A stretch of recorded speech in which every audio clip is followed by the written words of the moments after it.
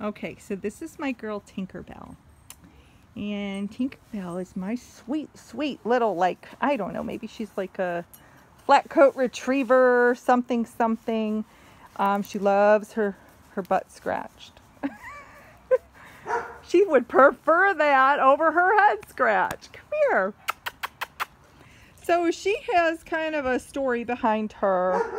TinkerBell, I've had her since November, and there's a reason I've had her since November. When she first came in, I'm telling you, I really don't know what her life was like before, but I don't think somebody was very nice to her. She was so afraid of me. Come here, Tinky.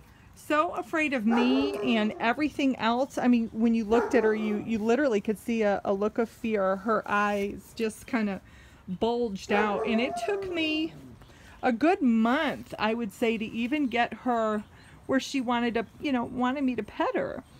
And she does. She has like maybe the tendencies of a dog that was either kept in a cage or in a backyard.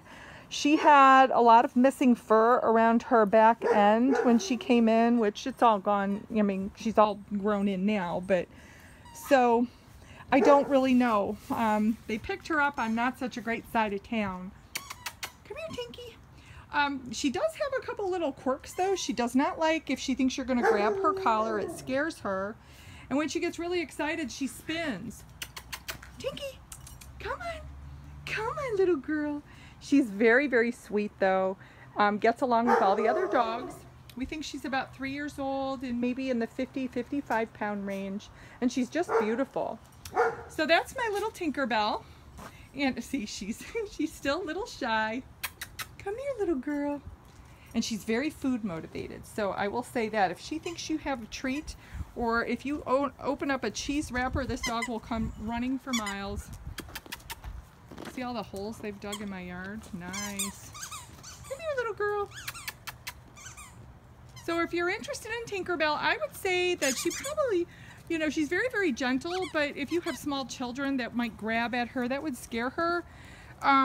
But I think just about any other family setting would be good for her.